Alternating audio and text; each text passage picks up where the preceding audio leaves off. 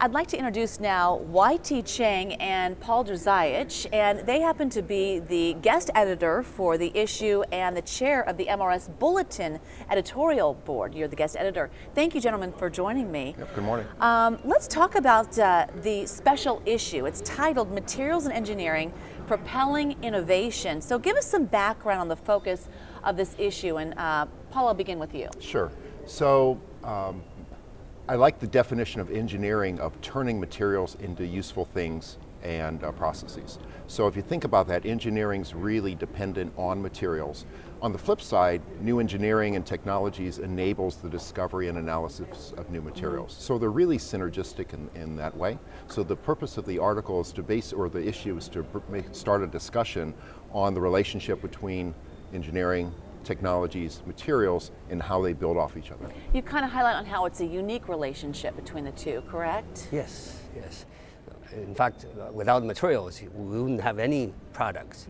On the other hand, without engineering, we can't make product that's reliable, that's low cost, and can serve the society's needs.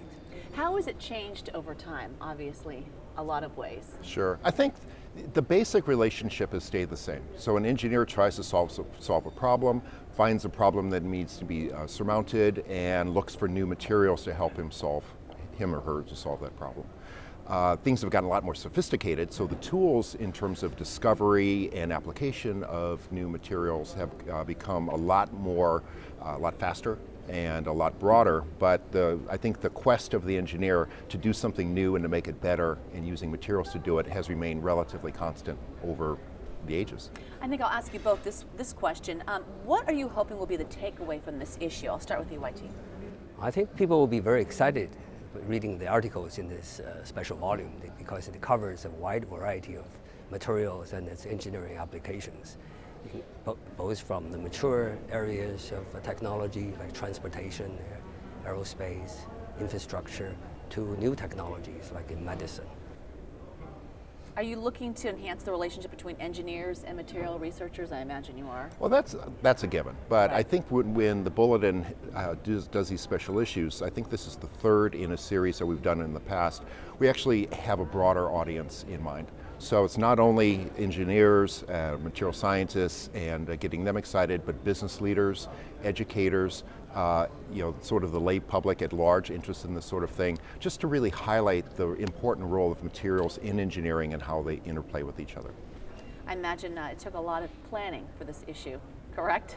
Yeah, it's been. I think the earliest discussion I was able to find was almost 2 years ago. So it'll be about a 2.5-year process before we're done. Wow, so we're about 8 months away from December. And so what still needs to be done before you actually go to publish? I bet you have a lot on your hands right now. Well, we have to review the papers, and we have to improve the quality of the papers, and also fundraising to get funding because this issue will be distributed more widely than typical issues. So we need more money to support the distribution, online presence, and special events in the fall MRS to announce this issue. Yeah. But getting the content in. So the early articles have started coming in. I've been reviewing some of them. I'm really excited. We've got some really good content coming out. So I think it's just a matter of doing the things we already know how to do, right. Getting the rest of the articles in, kind of buffed up as YT says, and then we should be good to go. Wonderful. Well, we look forward to the special MRS Bulletin issue, and thank you, gentlemen, for joining me. Thank you very much. Thank you. Thank you.